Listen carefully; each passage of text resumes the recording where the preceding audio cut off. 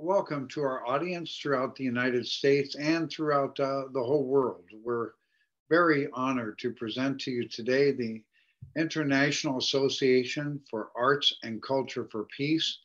Every Tuesday, we do a special program focusing mostly on the Korean Peninsula, how we can really help through humanitarian aid, cultural exchange, diplomacy to open the doors for peace. I'm Dr. Michael Jenkins. I'm the international president of the Universal Peace Federation, and the IACP is part of our association group that does all kinds of efforts to be able to find experts as well as people with wonderful experience and engaging in a humanitarian way, in a way that opens doors for friendship. We believe that enemy nations can find ways to cooperate together and build a better world. And we're looking for that every day. One of the great experts that we have become very close with is Dr. Joseph Terwilliger, and a very close friend. And we've been to Korea together on numerous occasions. He's been a very important expert for us from many different angles on how to better understand the people of North Korea and what they're going through and how we might help. And I'm very proud of Joe. He helped with the Ureuk Orchestra. It was really amazing when they performed, and he helped with Carnegie Hall and so many things. And he's invited some very, very special guests today to join us. So I'll turn this back over to our congressional liaison for the Universal Peace Federation, Mrs. Kayleigh Moffett. Thank you all. Thank you, Dr. Jenkins, and thank you for your leadership in making the space for this. And welcome again, everybody. I know Dr. Jenkins already briefly introduced Dr. Terwilliger, but I'm going to give a little bit more of an introduction to who he is because we're so grateful for him helping to put together this exciting webinar that we're going to be covering today. So Joe is a professor at Columbia University working in human medical genetics, and he has researched many projects in difficult parts of the world from Venezuela, Libya, and to various parts of Central Asia, among others. He is also an adjunct professor at Pyongyang University of Science and Technology and has organized an exchange program between Columbia University and Kim Il-sung University in Pyongyang. As a musician, as well as a scientist, he plays regularly with the Ureuk Symphony Orchestra in New York City, which Dr. Jenkins mentioned, and they regularly perform concerts, including North Korean orchestral music in Manhattan. His brass group, the FilmHarmonic Brass, was also planning to visit the DPRK and give some master classes at the conservatory in Pyongyang prior to the travel ban. He has also been a part of several sports exchange projects with the DPRK in collaboration with retired all-star NBA star Dennis Rodman, with whom he has visited the DPRK on many occasions. And if that's not enough to show Joe's qualifications here, we just want to give a very heartwarming welcome to Joe to kick off our program today. Welcome, Joe. Thank you very much for the kind introduction. I look forward every week to these seminar presentations from UPF. When COVID threw a wrinkle into everybody's lives around the world, you saw an opportunity and took advantage of it and used Zoom technology to bring people together around the world. And I think you should be commended for it. And I'm really excited to be able to be a part of it. While I come here every week, what I notice is you have a really great set of speakers, most of whom are very important people in politics, in diplomacy, and in all sorts of areas of great importance, economics and humanitarian aid. But the one group that tends to be missing from these are the people that have started their own initiatives, gone over to North Korea and gotten their feet wet, working in the trenches over there, trying to build personal relationships. Now, at the moment, as Americans, at least, we're not allowed to do that because of this travel ban on Americans going there. And the travel ban was put in place for good reasons. There's a lot of people go as tourists and end up getting in trouble, as they shouldn't. But it also puts a wrench into things because it prevents people like our speakers today from getting the chance to go over there and really work with them and build these sort of grassroots relationships that are the key to trust. Government may have a lot of power and a lot of ability to do things, But the North Koreans really have a lot of reasons not to trust the American government, just as we have a lot of reasons not to trust their government. So government to government relationships are always going to be difficult. But people can get along with each other and do things governments can't do, especially when you go in by yourself, build relationships of trust with people there. And as you build trust, you can actually start to really do some creative things. Like, for example, I was able to build an exchange program between Columbia University and Kim Il-sung University, where we were going to send scholars back and forth, and try to, do some actual research projects together where we could have joint publications between Americans and North Koreans, which again is a great way to do things. Because what are the advantages? It's that sports, music, science, academics are not inherently political. And you can get to know people one-on-one and build a real strong relationship that can be the basis for future things to happen at a higher level. Now, why is it that the people that you're going to see today, who are mostly people that have built their own arts projects in North Korea, why are they missing from the conversation? And there's two main reasons. One is that usually anytime we open our mouths, we get in trouble. Because in the general American audience, if you say that you've done things in North Korea or say anything that humanizes them and tries to explain that they're real people just like you and me with the same feelings, the same emotions, the same dreams and hopes, they immediately call you an apologist, a communist, or something like that, and say that you're a bad person or you're anti-American. And they don't really listen to it because they don't understand that just because you engage with someone doesn't mean you agree with them, right? As you all know, Reverend Yoon went over and met Kim Il-sung, and he certainly was never a communist. He was the opposite. But he was able to do that and build a relationship without, the problem for us is that we are all accused of being on the wrong side of things by popular audiences. And that's not true. I mean, I'm now in a hotel room in California on my way to the Libertarian National Convention, which is the exact opposite of communism. It's like individual freedom and all that stuff being the essence of everything.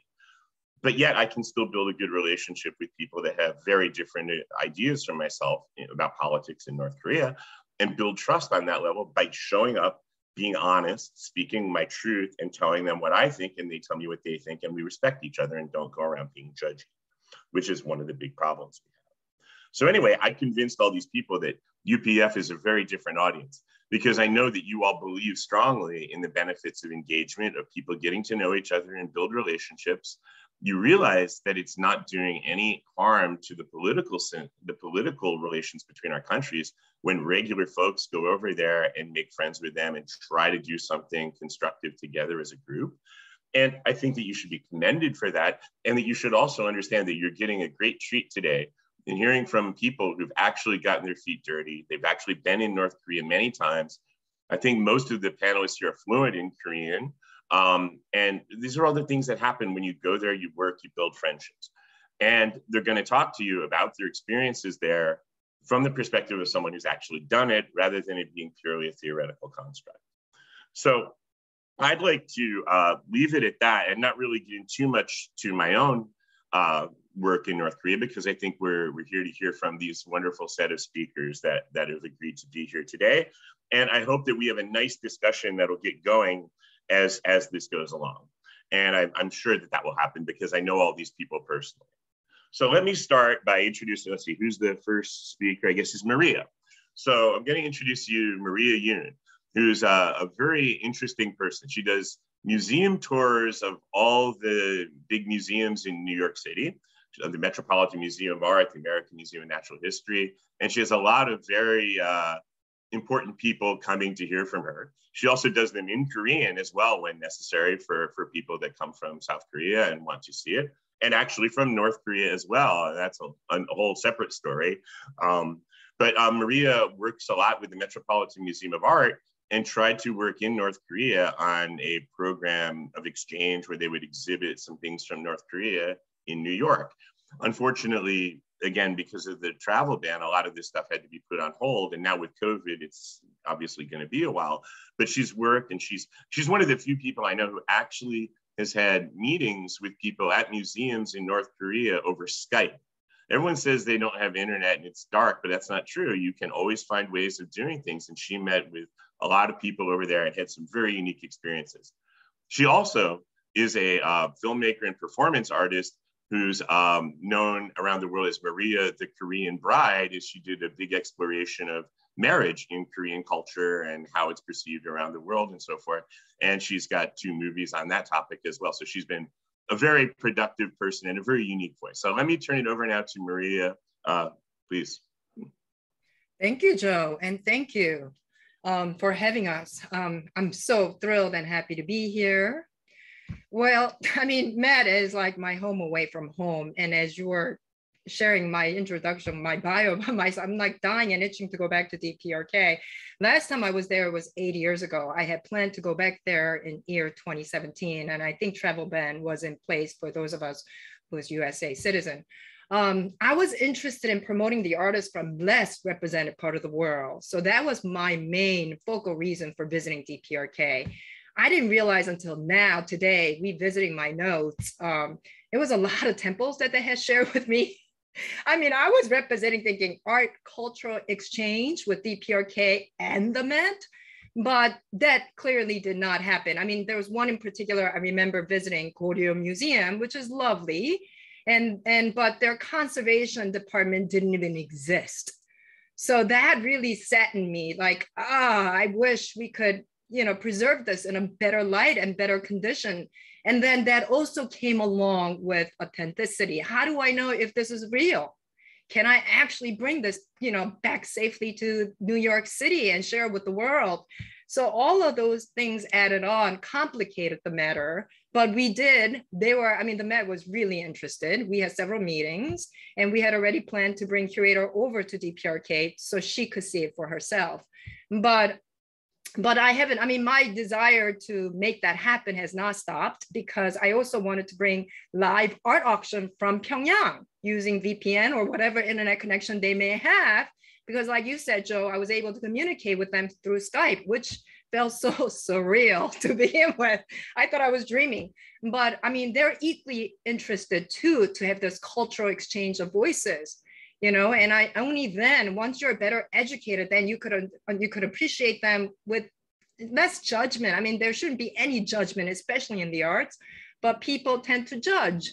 And this is the part I want to be less, or not exist at all. So the conversation is so important to me. And that I felt like was missing.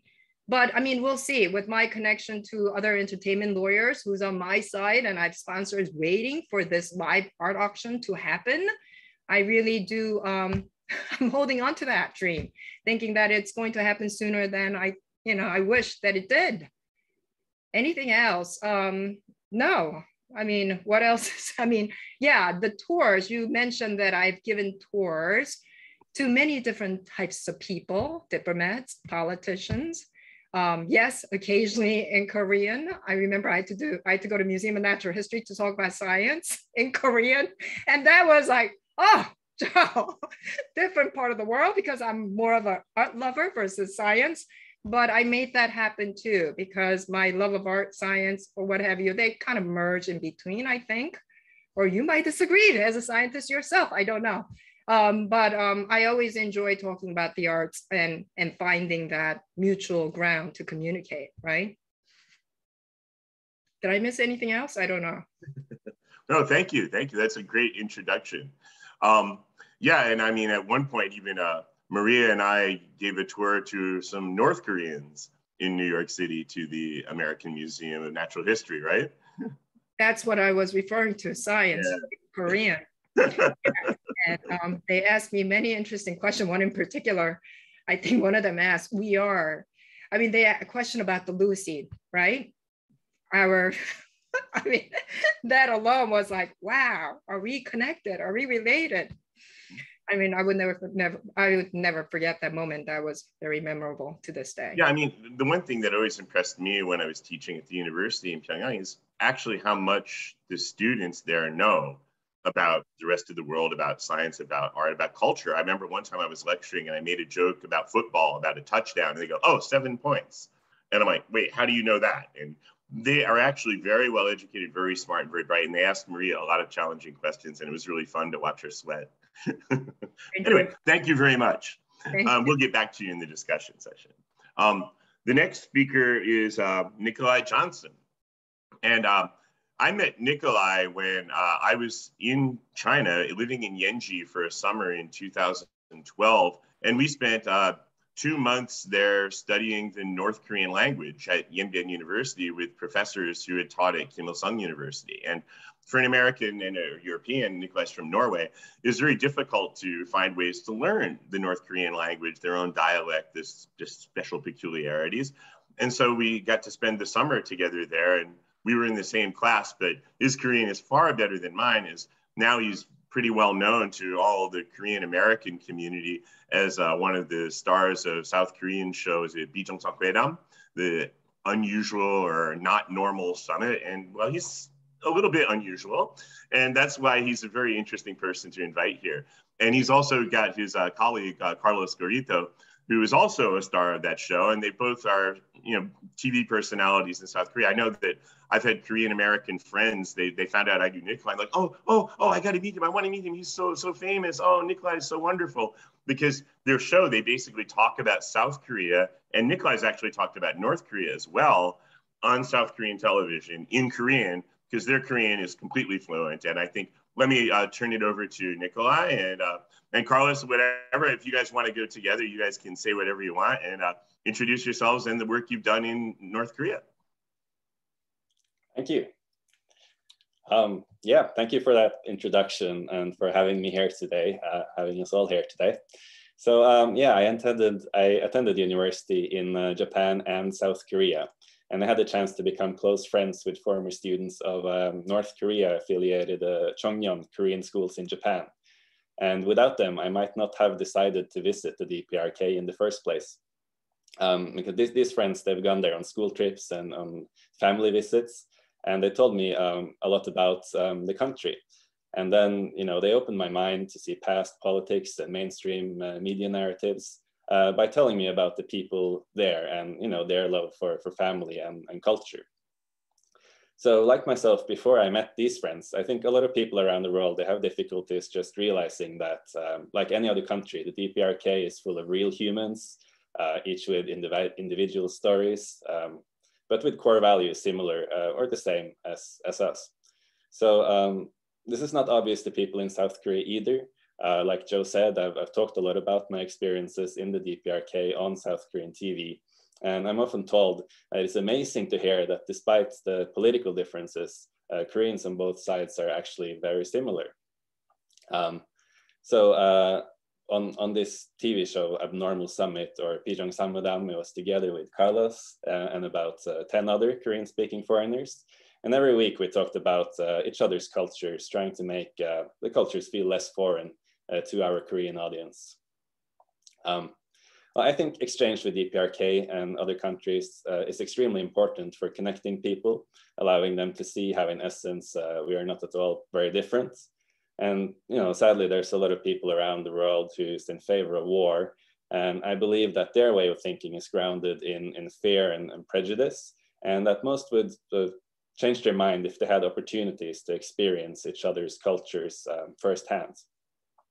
And since my first trip to the DPRK in 2011, being able to speak Korean allowed me to communicate with a large number of Koreans who had never talked to any foreigners before.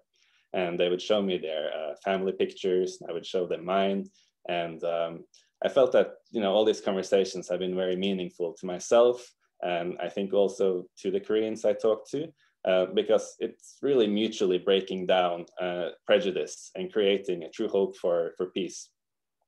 And for me, when initiating conversations in the DPRK, I think it helps me to introduce myself as a Norwegian, because Norway, is not seen as intimidating at all. And in North Korea, it's known for social democracy and welfare.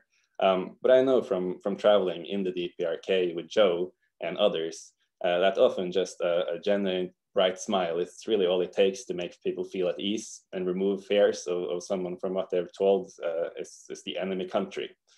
So I think as long as the very unfortunate US travel ban exists, international exchange, including the DPRK and the US, it could still be held in other countries. And I think that would be very meaningful.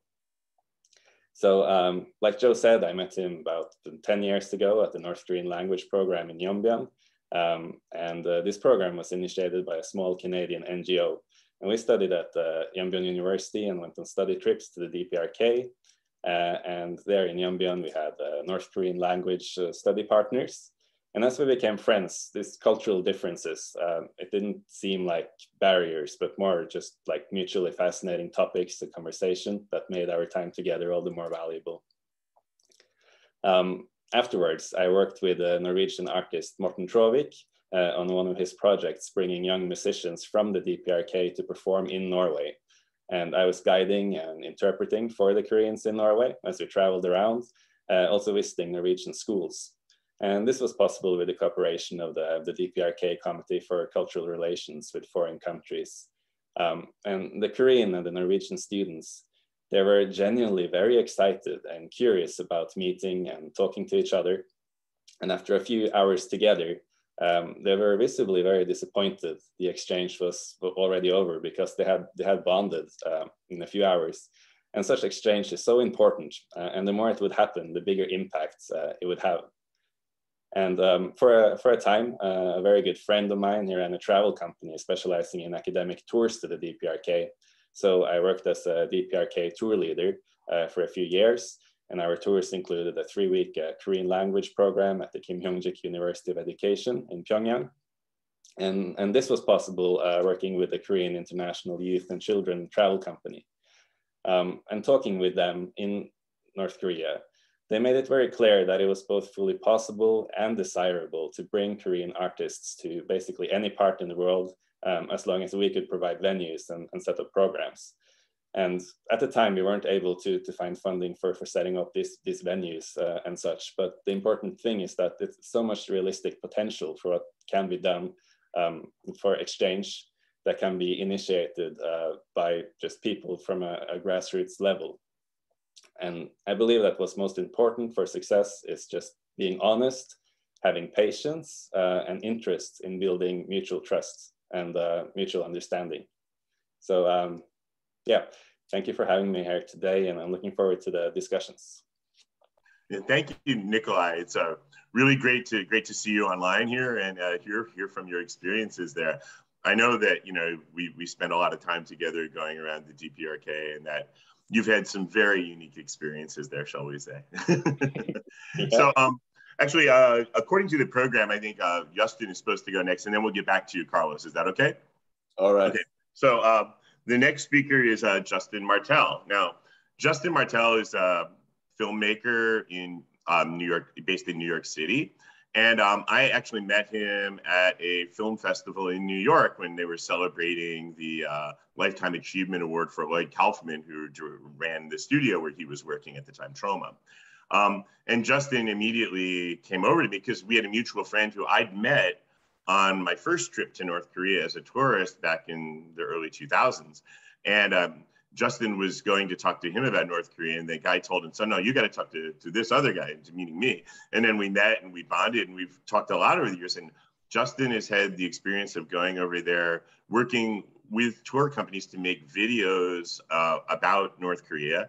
He's one of the few people who's been allowed to film the entire length of the Pyongyang Metro, which is something most people claim. I mean, a lot of the fake news media says that it only really has 2 stops on the subway, and it's full of actors and everything. But Justin's been on the whole thing to prove it exists and actually was able to film it. He's also worked briefly as a tour guide in North Korea, but only, I think, 1 tour because the travel ban came into effect after he'd moved to China to start working on that. And he was trying to eventually bring some American, actually make some real films over there. He's also made feature films in Albania and in Serbia and in other parts of the world that are quite difficult. So I thought he would be a very good person to invite here. Also, because I think that there's a lot of networking potential here for all the panelists as well as for the people in the audience. So let me turn it over to Justin, and you can tell us about your work there, why you got interested in Korea, and how it all got started. So, Justin. Well, thank you, Joe, for the invitation and for having me on the panel. Obviously, I think a lot of what I will say will echo the sentiments of our other panelists. But I had the very American view of North Korea that I think almost kind of, I don't know, the borders like the way normal, you know, average Americans see North Korea kind of almost borders on a fetish, you know. And so when I had been at that film festival and I had seen my friend he had posted on Facebook that he had been to North Korea, and he said, no, you should go and talk to Joe. You know, I went up to Joe and you know, I said, so I understand you know the young Marshal. And he said, oh, do I? And he pulled out his cell phone and showed some pictures of his trips with Dennis Rodman. And just based on that conversation, it, you know, just some of the questions that I asked, you know, Joe kind of was able to turn around my way of thinking about a lot of these things. And to me, it had seemed like something that was like very taboo to even visit or go or engage with DPRK. But based on that conversation, you know, and Joe said, no, you should go and you should see for yourself. You should, you know, go check it out. And eventually that's what I ended up doing. I ended up going and working for a company called Young Pioneer Tours, making travel videos and YouTube promos for YPT.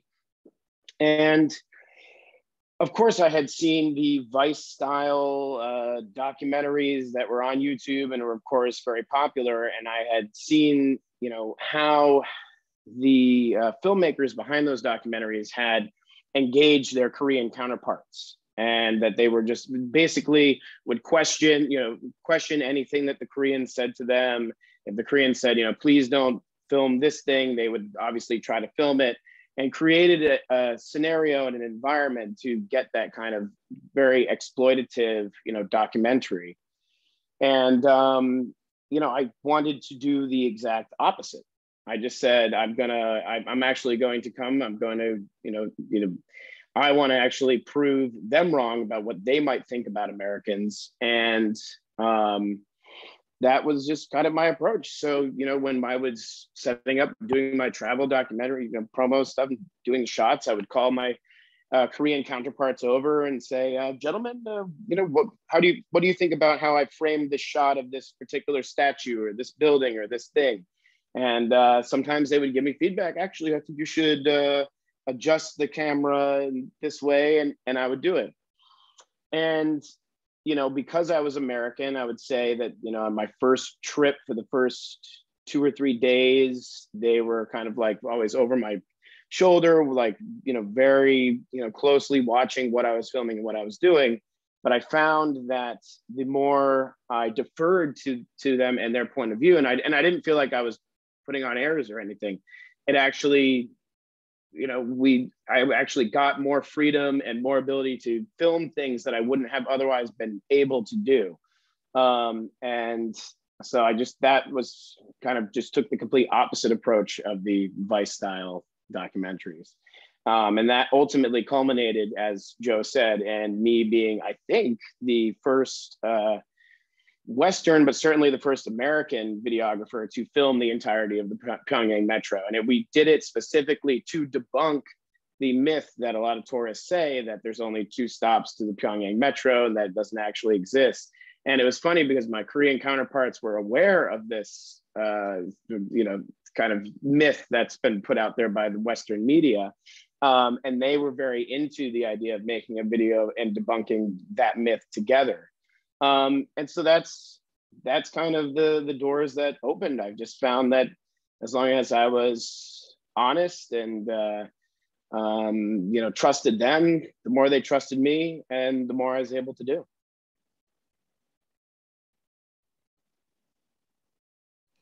Okay, thank you very much. Thanks for sharing your experiences there. I know that it's, you know, I guess you're hoping you'll have the chance to go back and do something more if the travel ban goes away. Like, you've recently been working, as I understand, this summer you were in Serbia and you've done things in Albania before. Yeah, I actually did the first 2 American features that were ever shot in Albania in 2018 and 2019. And of course, I'm sure that everybody here has a general and, you know, idea of the history of this, that Albania had a very similar style government to the DPRK. And it's so it was engaging with Albania and sort of being able to do that, I would say, I used very similar tactics and a very similar approach with my Albanian counterparts, and it worked. We were able to accomplish some amazing things, filmed at UNESCO World Heritage sites in Albania, and things that filmed with the Albanian Navy on the Adriatic Sea, and things that I don't think would have otherwise been possible. And that I might have, if not for my experience working with working in the DPRK, I might have gone in with a more American or arrogant attitude, which wouldn't have allowed that type of access. So that also informed my work there. Yeah. Well, thank you very much for your presentation. We can look forward to the discussion. And now I'll turn this over to Carlos. Carlos Garito is from Brazil, and he also lives in South Korea and is a South Korean television personality. As I understand, you've also been to North Korea making shooting some sort of documentary type footage or something for the South Korean broadcast network. Is that correct? I believe so. And we're all looking forward to hearing your story. So Carlos, please. Thank you, Joe. Thanks for inviting. It's really a pleasure to be here talking to all of you. Yes, actually, I've been working with North Korea very recently. It's been this year, maybe the 5th year. And here in South Korea, they use the word Yokchuhang, so we go all the way around. So I was basically focused only on the south, and then I realized that there was no reason to see just the southern half of the country if you also have the northern half. I have a good friend who put a lot of influence on me to go explore and learn more about it and see not have a biased idea about it. And I'm really thankful for him. And anyway, let me share a little bit of the story that I have with the North. When I introduce myself in Korean, I do that more often than in English. I like to say that I'm a Brazilian who loves Korea, and it's always tricky to choose which word you're going to use for Korea, right? So now I like the people of Korea, because that's probably what I like the most about the peninsula, and not indifferent of a political system or the country, the modern country that we have now. So I'm always trying to reduce the gap about the bias that we have, mostly in my country, in Brazil, in Latin America, about Korea. I think that a lot of people around the world also have some bias about Brazil and about Latin America. So I identify myself with the Koreans. I think we have that in common as well. Brazil wasn't during the Korean War. We have embassies in Pyongyang and in Seoul. And I think it helps a little bit to be a country that it's a little bit like in the middle. When I was in Pyongyang, I called my parents. I always remember this story because I felt so good about it. And the rates for calling Brazil from Pyongyang was super cheap. I mean, if you called an European country, it was super expensive, but Brazil was super cheap. Like I felt like calling my parents all the time. And I would call my mom and talk to her from the hotel. Was really nice, despite being probably the most far away countries, right? It's an antipode. If you dig a hole here in the Korean Peninsula, you come out in Brazil or Uruguay, southern Brazil. So it's very far, but in terms of communication, I felt very close. I took it as a small sign of friendship between our countries. I think the North is also very interested mostly in football, soccer for Americans. But when I mentioned I was from Brazil, everyone was talking about Pelé, everyone was talking about football, about soccer. And it was really an easy topic and a way to open their minds, and they felt very comfortable. They had many questions. Women's football is also very strong in North Korea, like it is in the US. I was pretty much interested in knowing what they're doing in that sense. And I could talk about it very easily with basically anyone that I met there in Korean. I've been in Korea for a long time, so I speak Korean. Actually, when you arrive in North Korea, you never know which language you should use. Should I stick to English? Because, I don't want to show them that I live in Seoul. But in the end, Nikolai gave me that advice that you should just open yourself and show who you really are. I shared pictures of my family and like just opening your heart, and then you establish a good communication. After a long time in Seoul, actually in the South, as I mentioned, I had the chance to be on TV with Nikolai, the Normal Summit. That's the name of the show. Nikolai was representing Norway. I was representing Brazil. Nikolai talked a lot about North Korea. I became interested and very curious about North Korea because of Nikolai talking about it. So I did the other way around. And then because of that show, we had a lot of exposure here in the South. We got many different opportunities of talking to a larger audience. And one specific opportunity that like opened my mind was to be a brand ambassador for Gangwon province. So Gangwon province is a province here in the northeast of South Korea. And it's the only divided province in the world. It's still divided to this day. We have Gangwon province in the south and Gangwon province in the north. So I was like going around South Korea and in Brazil as well during the Rio Olympics, promoting Gangwon province. But I thought to myself, which Gangwon province am I promoting, right? Should I talk about the Gangwon province of the south or the Gangwon province of the north? And then after going to the north, I realized there's no Gangwon province of the south or the north. It's exactly the same. When you talk to someone in Gangwon province, the northern side of the DMZ, they have the same accent. The food is the same. So we don't have to choose between Kumgansan or Soraksan, or between going to the beach in Wonsan or Kunnan, because they're all the same. It's the same province, it's the same region. They feel like they are the same. They are still the same. And it was really mind-opening for me to have that experience. So a few years later, and Nikolai wasn't in Korea at that time. Actually, I called him many times because I didn't know how to really do it. I was invited by a TV show, a TV company here, a TV station in the South. It's a big channel. I'm not going to say which one is it, but you can look online, you're going to find it. To go to the North to produce a show about tourism, about traveling to the North. And it was a little bit, I mean, I was the only one of the crew that had experience in the North. So I was basically guiding the other guys, even though I didn't really have a lot of experience, but they felt like they trusted me. So anyway, we went, we did. But the interesting thing is that nobody thought it would work. The TV station, they thought we wouldn't be able to shoot anything. We wouldn't come back with any footage.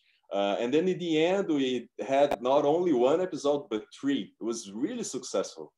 And I was the guy that was there with this all non-Korean crew. There was no Koreans, all foreigners. I was the only one with previous experience with the North. And like, hey guys, it's gonna work. Let's do this. I was very confident we would be able to do it. Actually, the main topic, the main reason for us to travel to the North was to cover, there was a match for a qualifying match for the World Cup between North Korea and South Korea. And it happened in Pyongyang. And the idea was to send us, the non-Korean crew, the foreigner only, Korean speaking, but all foreigners crew, to go to Pyongyang and to shoot the match, like to cover the match. So again, it was related to sports, something that I'm really passionate about it. We went there, and in the end, we couldn't cover the match. And it was like, what do we do now? Right? We have to make the show. What do we do? We were there in Pyongyang, the match was going on, and we couldn't go into the station. There were many, many things I don't know the details, but we couldn't. And then, all right, let's make a show. Let's just enjoy and see have a good experience, because we were actually having a good experience there. So we went to Wonsan, we went to Kumgansan, we did all the tours in Pyongyang. It was wonderful. And that's what you see in the show, because we had a good time and you see it. So I was there shooting. Most of the footage that went on the show was the footage that I shot.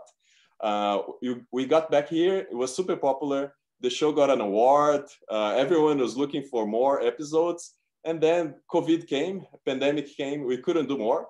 But the talk changed. Now it wasn't about whether it was possible to do the show, but about when we were going to do the next episode.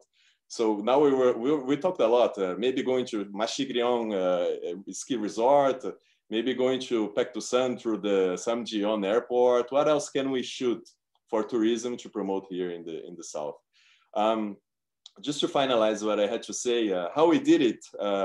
Maybe people that are watching us, they'll be asking themselves, what made the difference? I think it's just having an open mind and being confident that when you are transparent, when you are yourself, when you show you open your heart, when you show the people that you are a creation of God, just like they are, you see, they will communicate with you, they will build trust and transparency, and it's going to be very much easier to work with them. That's what I had to say. Thank you so much. Thank you very much, Carlos. Yeah, I mean, I agree. The most important thing is just don't judge people, see them as your equals, and just give them respect that you expect to get in return, you know? And it's so simple, yet people have a hard time doing it because when it comes to North Korea, we're all given a caricature to see, and people start taking that as if they know what the truth is. It bothers me when you see a lot of people talking as experts on North Korea who've never actually been there. You know, I never actually built friendships there or relationships there, which are very easy to do if you're honest and trustworthy. I remember, like, we went there, you know, I was part of Dennis Rodman's delegation, and we went over there, and Dennis promised to put on a basketball game, bringing NBA stars over, and they didn't really believe it would happen. And when it actually did happen, Kim Jong-un said personally to us, he said, you know, you're the first Americans that ever kept their word, you know, because they all have this idea that they can't trust us, just like we have the idea that we can't trust them. And I think that's all based on real events. I mean, the governments have reason not to trust each other, but people can build these relationships once they find out that you're an honest person. I mean, another thing they said to us, they said, you know, to Dennis especially, they said, you don't always say nice things about us, but you say the same thing behind our back that you say to our face. And I think that's incredibly important. Just like with he said, there's a lot of people go over there and they say nice things, and then they turn around as soon as they're out of the country and they say the opposite. And nobody likes someone who's two-faced and double talking. You want just honesty. So I always say the most important thing is to be yourself, to go over there, talk, and you can pretty much get anything done you want if you build a relationship. Another thing you said that really resonated with me, and I think Maria alleged it, and maybe we should start the discussion and bring all the panelists in now, since that's the last of the individual speakers.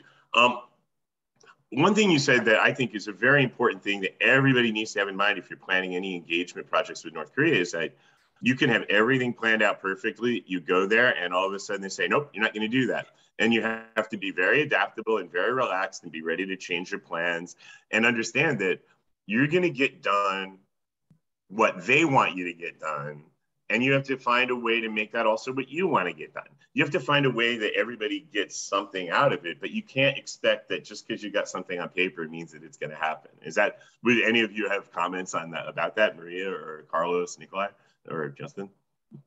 Listen, I wanted to see more art institutions. They took me to so many mausoleums and then temples, and I was just like, museums, galleries, museums, artists, studios. That didn't happen often enough. So I just gave up and went with the flow. You know, my intentions, I had to remind them every day. And I'm like, hey, I want to see art from the ancient civilizations. I want to meet these artists, you know, share with me. So it was really interesting. But I mean, I think I was the only American traveling at the time. So it was wild. There were other mega buses with the European tourists. And then there was me alone there. So that whole process was interesting to absorb. But once I spoke Korean with them, they're like, oh, Miss Yoon, you could walk around, do your thing. You want to videotape? Go videotape. And I was like, what? Now you're telling me this?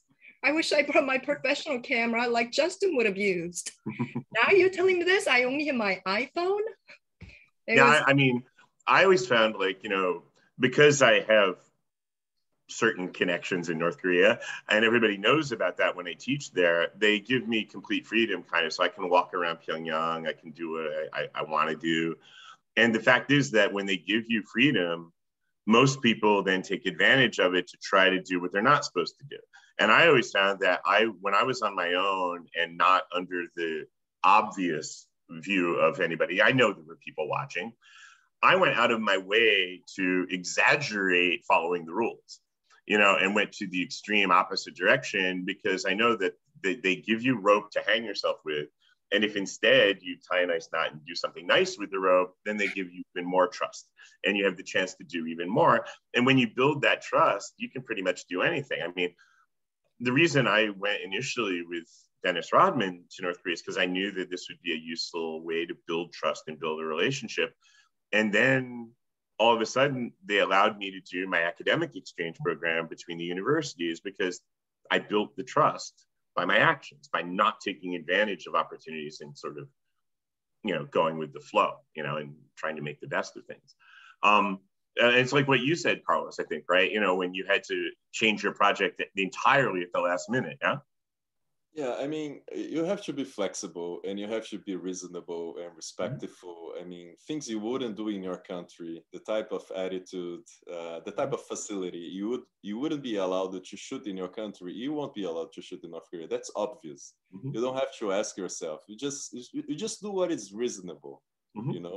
If you have and treat them like normal people. Yeah, I mean, you are in a normal country. If you act like you are in a normal country, like you are in your country, most of the things you're gonna do exactly the same. We couldn't shoot the match, but we could shoot maybe more interesting footage. We had the opportunity to talk to a lot of people. We had the opportunity to go like mostly everywhere. And I really couldn't remember a moment that they told me to turn off the camera. I was reasonable, of course. But that's why I didn't get it. And the moment that they noticed that they didn't have to tell me each time that, no, turn off the camera, don't take pictures, and they trust you. Okay, so this guy knows what he's doing. We don't really have to worry about him. It's gonna be fine, you see? And then it works for everyone. Because imagine if the guides, they have to tell that to you all the time, that's so tiring. I mean, you need to build a relationship. In the end, you want to be friends with them. And that's what we became, right? Every time that we go, we become friends with the guides because we spend so much time with them. So, I mean, you don't want to bother them for something that is not important. And that's, I mean, you wouldn't do in your country, right? And anyway, that's it. Yeah, exactly. I mean, it's also to have to remember that when you go to somebody else's house and they tell you to take off your shoes before you enter the house, you take off your shoes before you enter the house. You go to someone's house, you live by their rules, whether or not you agree with them. You don't have to agree with them to follow them. Yeah, it's just being respectful and understanding, that look, we may not agree with them about what they believe about things, but it's very important to understand what they believe so that you can show respect for that. Yeah, it's just like people. I mean, the UPF is dedicated to interfaith relations where they bring people who are Muslims, Christians, Jews, and all different religions together to get along with each other. And I'm sorry, there's nothing more fundamentally different than your belief about the Almighty and what the truth is of reality. And yet they're able to get those people to talk to each other.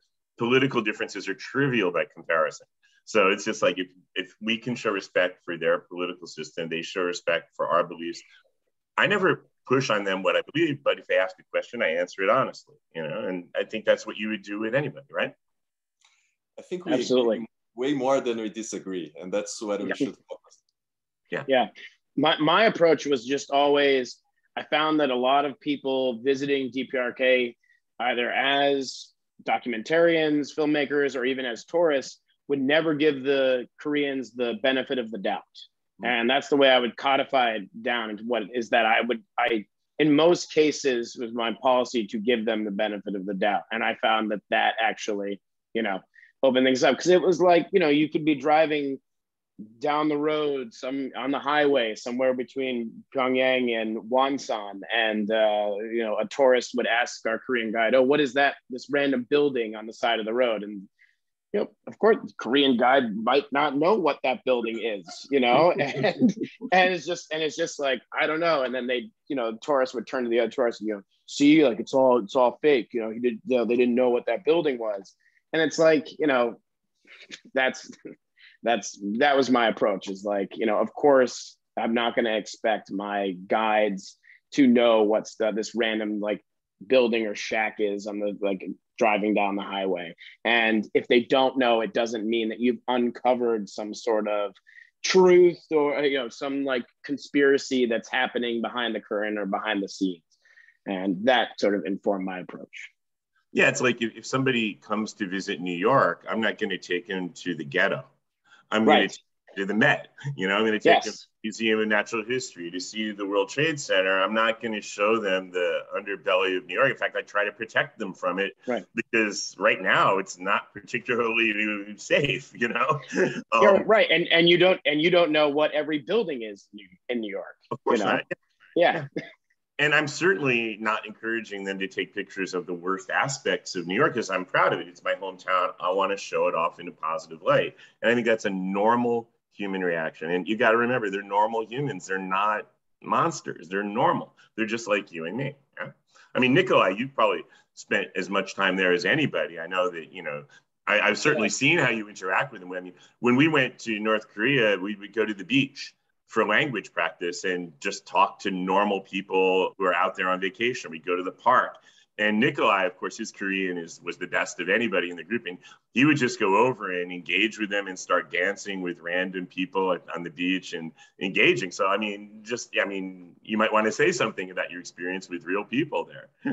Yeah, no, that was great. We're just the beach is one of those places where I always end up just talking to lots of people, because they're very curious. They ask me a lot of questions, and I have fun just talking with them. Another place is the zoo. The zoo is great because you just talk about the animals, and they're, you make these friends in 1 second just commenting on what the monkey is doing, and this meetings are great. And yeah, like Justin was saying before, it really depends also on what you're looking for, because my experience leading different types of tourists the tour always depended on what type of people were on the tour. And sometimes you would have tourists who were sort of trying to look for, the errors in the facade, sort of, and they would ask questions like, okay, but what about the real story behind? And as soon as people start with this attitude, looking for something negative, if you look hard, you'll find negative things, of course, and the people around you will notice that's what you're looking for, and then all the doors close and you can't do anything interesting. But when you have people who just are curious and who are open-minded to see, what is possible and go with that, then so much more opportunities arise, and that's when you have the chance to go to the beach and sing karaoke and dance with people.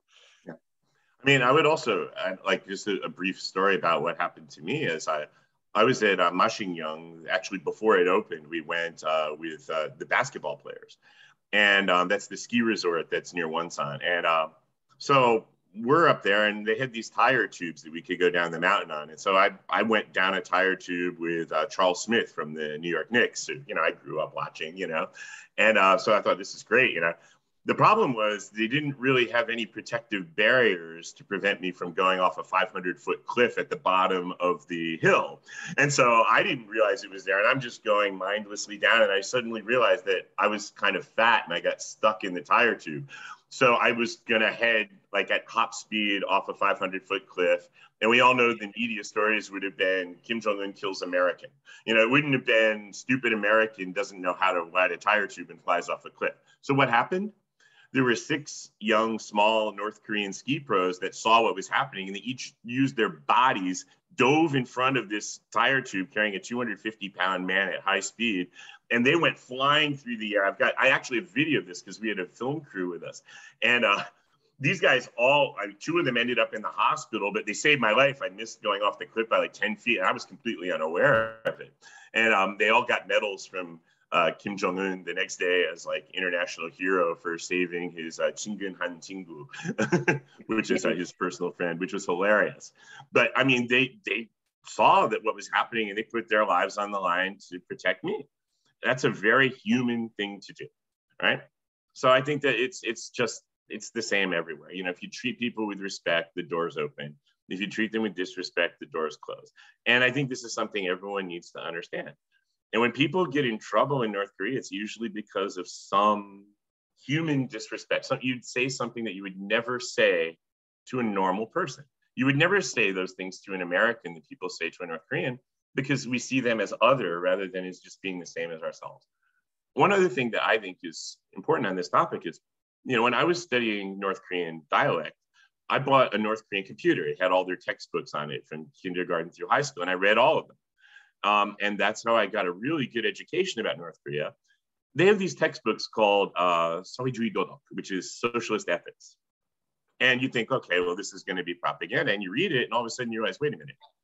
these are kind of the same stories that I read in Sunday school in America, except without the supernatural part. It was just sort of like, oh, this person's in trouble, so you help them out, or you do things that are nice for each other and try to protect each other. And I think that people think that they're so different because they're missing out on religion, if you will. But they're getting the same teachings, the same moral values are being instilled through these other classes through a different mechanism. And I found that it's remarkable how similar the morals and the values are there as they are among people in the West, in South Korea in particular.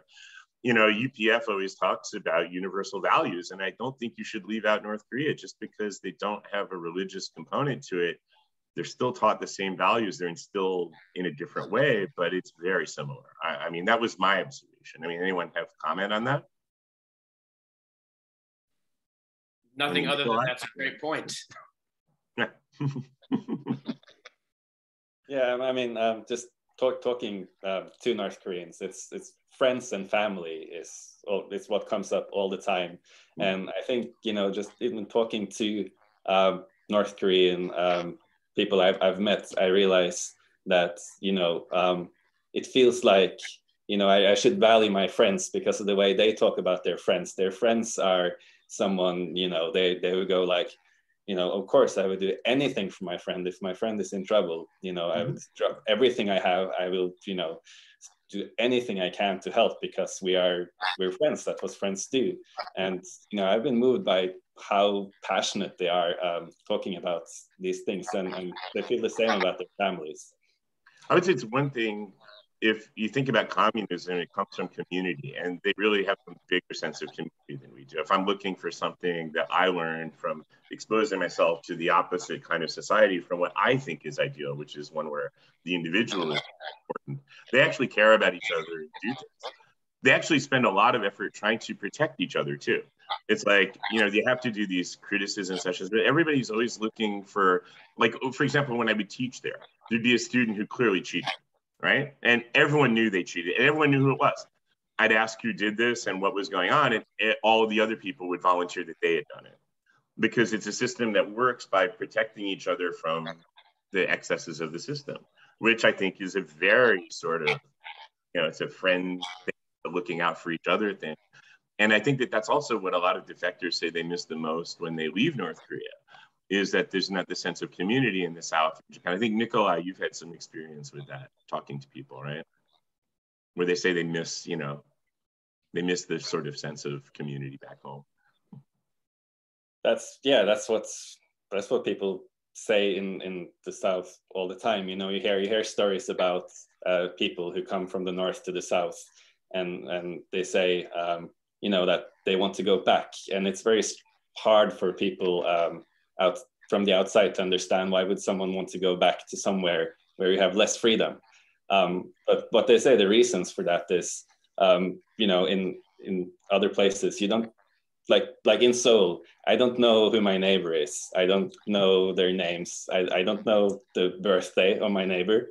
But in North Korea, you know when your neighbor's birthday is coming up, and you're, you know, thinking about what kind of, you know, party you should have in the neighborhood. And that sense of community is very strong in the North. It's I think it's a traditional sense of community, which is very valuable, and it makes people appreciate each other in a way that like people living in big cities in the West might forget about. Yeah, I mean, as a geneticist, I mean, you look back in human history, you go back 10, 15,000 years ago, we were a tribal species where everybody knew everybody. They lived in a group together. Everyone knew where they fit in the system, and they all, you know, made it all work. And we're a very social species. And today, like living in New York, it's the same thing. It's like, urban life is that natural. That's why half the people in New York, some sort of, you know, mental therapy, you know, because it's not not normal for human beings in a sense. Urban life is abnormal. And the North Koreans, I think, less of issue with that than people. That's one of the things that I noticed there as well. So what were you looked like you were going to say something, Justin, so please chime in. Oh, no, I was just going to say, you were talking about just the bigger sense of community that exists in DPRK, and I've noticed it as well. And that's, you know, I think I've actually faced more criticism from Americans being associated with DPRK and than I actually got from North Koreans for being American. But in the way that I generally redirect the discussion when we're talking about North Korea with somebody who, an American or a Westerner who hasn't been there, as I say, all right, listen, there's plenty that we could perhaps criticize, but let us redirect and let's actually talk about some of the things that the DPRK gets right. And that bigger sense of community is one of those things that I usually talk about in those conversations. Yeah, I always remember just, Dennis Prager. He's a commentator in the media. He has often said that there's two fundamental drivers. One is for freedom, the other is to be taken care of. And in the West, we emphasize freedom. In North Korea, to the extent they have the resources to do so, they emphasize taking care of people. And I often think of it as kind of like when children become adults, 18 or 20, there's the ones who want to get out there and be on their own from control as fast as they can. And then there's the ones that want to stay in mom's basement, because it's safe, it's controlled, and you're taken care of completely. And I think all the different societies in the world balance, like Norway is social democratic, so it's somewhere in the middle. There's some basic taken care of by the society, but you still have a lot of freedom. As much economic freedom as you might in America or South Korea, but there's more community side.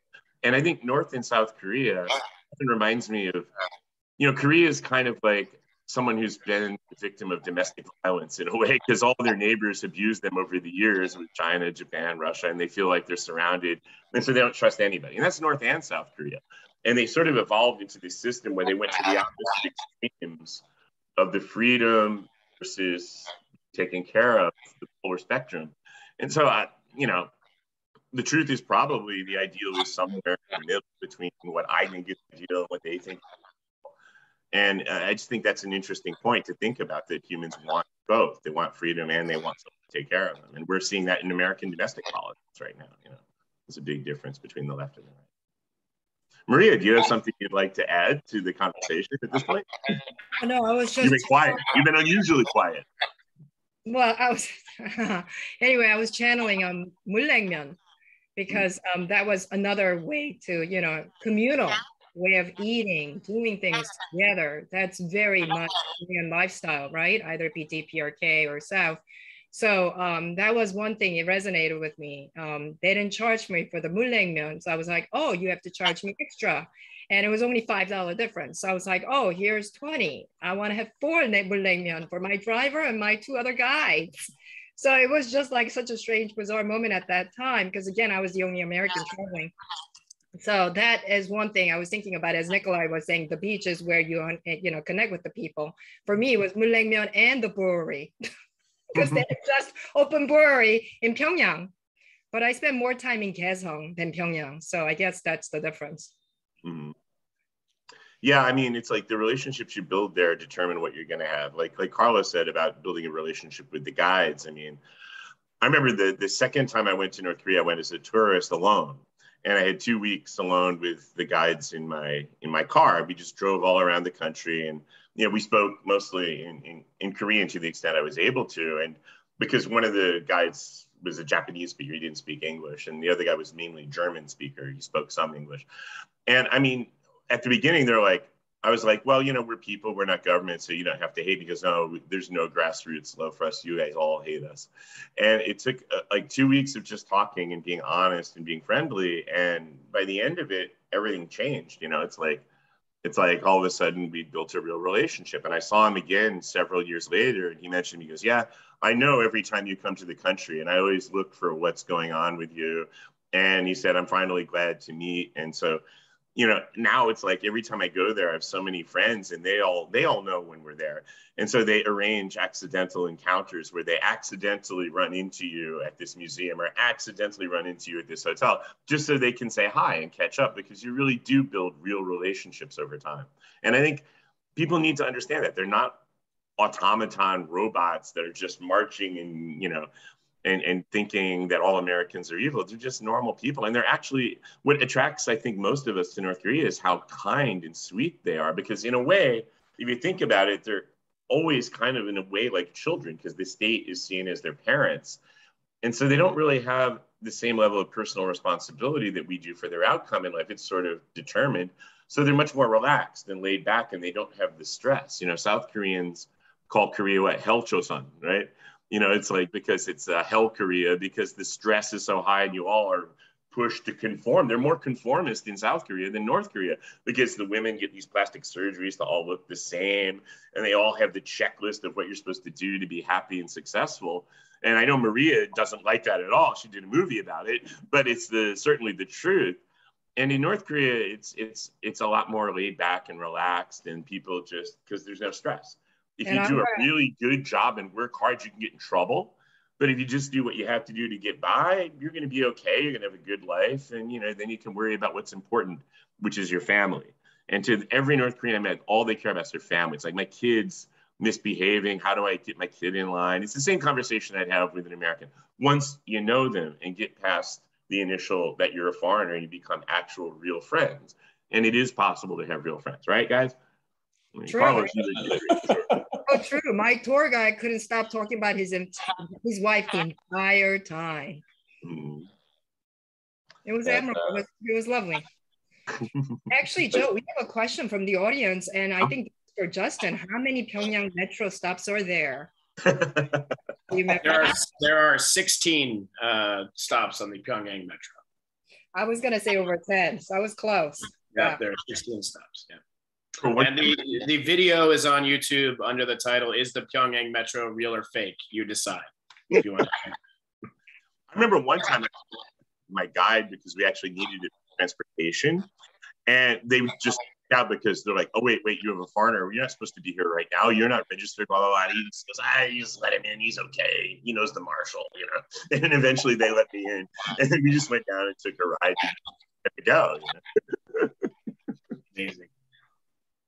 Carlos, do you have something to add? You look like you wanted to chime in. Yeah, it's interesting. If you think the other way around, every time that we meet our guides, it's like a window to the world for them, because 90% of the tourists that go to DPRK are from China. So they don't have as many chances to meet Westerns as they have to meet Chinese. So sometimes they want to change. They want to talk to different people. They want to exchange different ideas. When they meet us, it's an opportunity for them to ask questions about anything.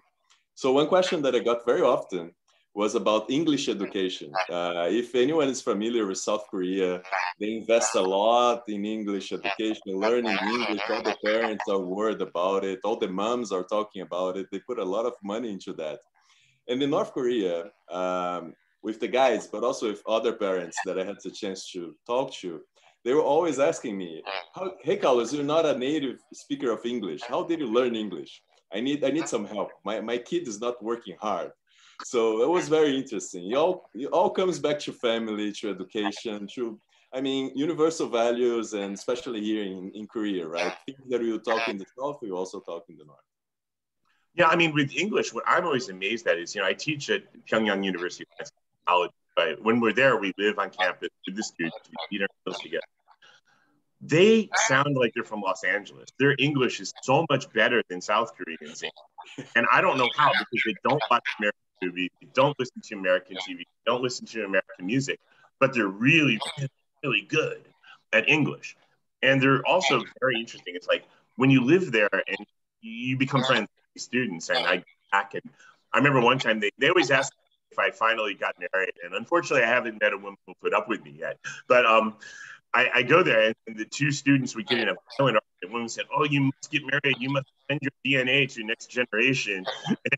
And the other one's like, no, he has the freedom. I'm with Dr. Joe, Professor Joe. And they would get in a violent argument about this. And it was really funny to watch all the difference of opinion, which is just like anywhere else in the world, you know? And I remember one time, one of the kids said to me, he goes, "Wow, you're the luckiest man in the world because you got to meet the leader." And I said, "Wait, but I thought, I'm luckiest, but you're Korean." I go, "Oh, yeah. I'm the luckiest because I get to live in Korea, but you're the luckiest." It's really interesting when you build these relationships based on trust. But So, listen, does anyone have any final words to wrap up here, because they're asking us to, you know? Oh, okay. But Joe, I just want to say there's still DPRK, North Korea. They're still waiting for me to go back and officially get married there again. You know, marriage exploration, my performance art is very important to me. Yeah, Maria's gotten married in all 50 states as her documentary. Sure, investigate what love means for the people, but America. But yeah, so stay tuned. You never know. Would any of you like to say a couple words just to wrap up here? Because we want us to, you know, because we're a bit over time anyway. It's been a great discussion, and I mean, we could go on all day, but you know, we'll have to leave them wanting more. So maybe they'll invite some of you back again at some point to get into more detail about the work you've actually done there and how this is all really useful for building peace. If I were to say anything else, yes, it would be defying the suggestion that we should leave them wanting more. So. But thank you very much for the invitation. And Maria, it was very nice to finally talk to you directly, and very nice to meet you, Carlos and Nikolai. Thank you. Likewise, thank you. Yeah, the same. Thank you. It was wonderful. Thank you so much.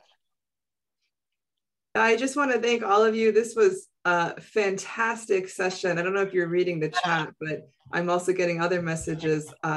You all brought such a fresh perspective to this topic, and it was so engaging. So I just want to say, you know, a personal thank you. I know Dr. Jenkins is trying to join also to say thank you. So yeah, we look forward to continuing to hearing from all of you with your great stories and suggestions and advice. So thank you, everybody. Dr. Jenkins, did you want to say anything?